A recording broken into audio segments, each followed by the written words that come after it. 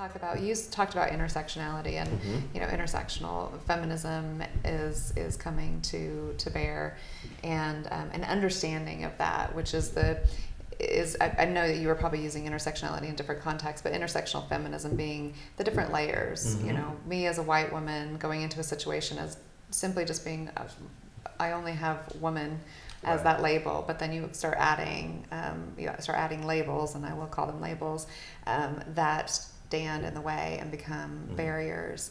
So, and I know that Buffy is a huge voice for this movement. So what, you know, as a man filming all of this, and what role do you see feminism playing?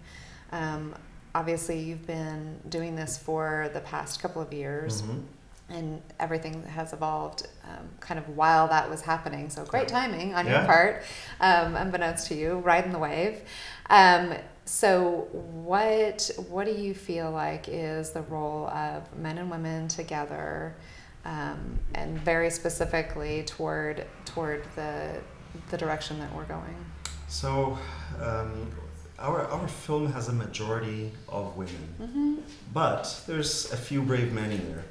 Good men. And I should give kudos to those men, because those are the men that are not just feminists, they are vocal about it, unashamed, unafraid about it. And that's not always easy in this society of ours. Now it's changing. You know, you might remember when our Prime Minister of Canada took office and assigned a cabinet with half women, and some journalists asked him why did you do that, and he answered, because it's 2016. Hello. Well, this is what's changing, right? There's this new consciousness. People are aware, and a lot of men are aware. Not all men are aware, but there's a few good ones that are in there side by side with women, and certainly all of the men that are in this film are such vocal advocates for it. And so I will, rather than answer with my own words, I'll paraphrase one of them. A white man who married an Inuit woman and does Inuit music, which is inherently political, because at some point in time it was forbidden by the state. Wow. So he says at some point, in regards to race, that we need to make do with the notion that white people have a huge responsibility in ensuring that indigenous rights, and you could insert any other rights here, are respected. Because part of our responsibility as white people is the fact that we partake in racism, whether we want it or not. We partake in discrimination, whether we want it or not. Sometimes we're not aware of it. And sometimes, even though we're not actively doing it, we're benefiting from a whole system. But if you go to indigenous rights, which again kind of connects with women's rights, if you go to indigenous rights, you also know that nowadays you are benefiting from a whole system that brought you to the position where you are today, because other people have been trampled through the process. And so this applies to women, this applies to Afro-Americans. This is how I was talking about intersectionality. We're really coming to a point where people have different backgrounds, different experiences. Some are positive, some are negative. Some things are pros, some are cons. But what is important is for us to be able to acknowledge what they are, to put words in those experiences, and to make sure that we are aware of them, and that we try it as best as we can as human beings. This is not to say that we won't fail or that we can fail, but to try as best as we can to keep that in check. Because obviously you're never going to have a group of people, a diverse group of people that all think the same, that all have the same experiences. And there is always a lot of finger pointing at whoever says something. What's your experience? What's your right to say this? And I think what's becoming important is how people are starting to approach each other with the aim of allowing the space for everyone to say what they have to say and participate in the conversation. And people are also learning when not to participate in that conversation. Right? So I'll give you a specific example. There's many important indigenous issues related to this film. There's one in particular that we avoided. And that was the issue of the missing and murdered indigenous women. So there's about 1,300 missing and murdered indigenous women in Canada. If you take that as a proportion of the population of indigenous people in Canada, you're talking about an epidemic. Unsolved cases, right? These are unsolved cases. You will no doubt hear people tell you that there's more than that. That the Royal Canadian Mounted Police has very modest numbers in there. In mainstream society, this would be a scandal. There's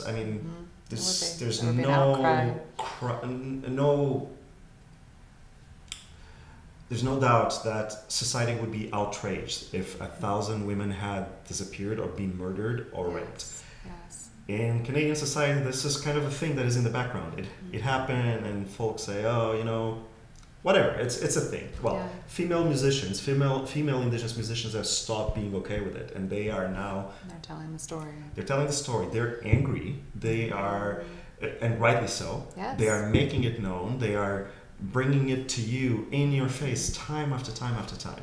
Yeah. And we did not include that in the film. And there was a deliberate reason we did not.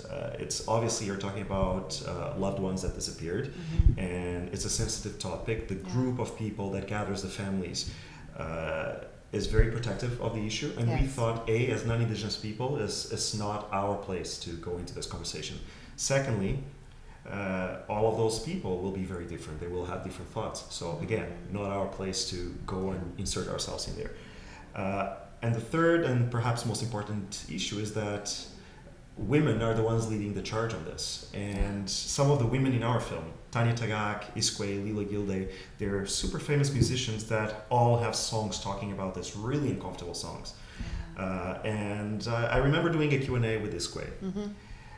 And when I speak about Iskwe, I think about, I grew up in a family with only women. Other than me and my dad. You're a tribe of women. It's my tribe of women. It's your tribe of women. My generation, it was just me, and then there was my dad, and then there were a lot of women. Okay. And all of them really strong, stubborn women. My aunts, my grandmother, my sister, my mom. And so I think that benefited me, that I learned how to deal with this negotiation. Not a lot of men are comfortable with that. I realize that men are very afraid of outspoken strong women. Well, Iskwe is very outspoken, and we did a screening once together and did a Q&A, and someone asked the question about that. Well, why did you not include this? This is an obvious thing. And I tried to answer in a polite way why I kept myself out. And this was a white man taking a mightier than thou attitude that I needed to talk about this. You needed to stand up for it. And Iskwe steps in and says, no, what PJ is saying is that there's a difference between being an ally and taking over the space that someone else requires. And that's what we try to do. We are trying to disseminate, amplify a message. But the way we shot this documentary was as someone else's voice. That's a statement that we make off the bat. It says right there on screen, this is not our story. We want to recognize the artists, the youth leaders, the culture keepers, and all the Indigenous communities that welcomed us. This is their story, and we try to tell it as best as we could.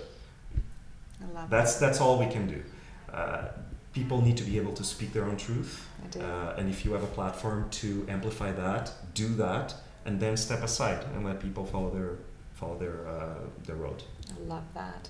Some of the things that you said, and I do think that this continues to be the role of film, but just also the role of us and definitely the role of Tribe of Women and what we do, the role of us as people, and that one is raising consciousness. So the problem seen is the problem solved, right? So that it's the role of all of us to raise consciousness, and so a lot of times we say the problem seen is the problem solved. And the challenge with that is that the problem being seen, it usually comes with very difficult conversations. You're talking about the harshness, and you're talking about, you know, the we have to bring the ugly forward in order for it to be seen. And nobody really wants to see or talk about that.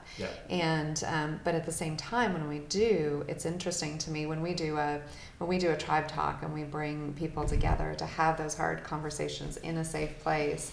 It's amazing to me how relieved people are at, like, okay, now we can talk about this. And not only can we talk about it, Now we can go and do something about it. Yeah. And so I love that that you have been able to bring that. The other is that that collective swell, because then we don't feel alone. Yeah. So we're telling these stories. We don't feel isolated and siloed anymore.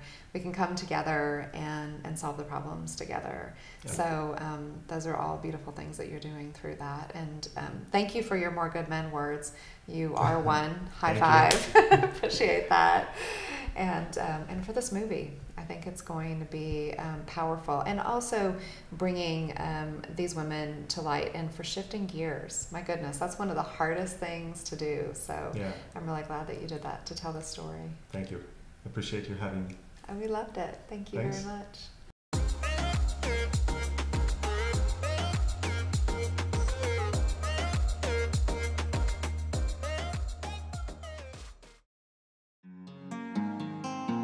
Sometimes I need to unplug.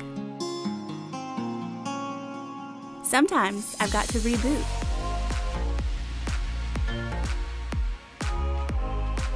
Sometimes I just want to sleep. But I always want to connect with you. Get into Brew Moods, aromatherapy lotions powered by a mindfulness app.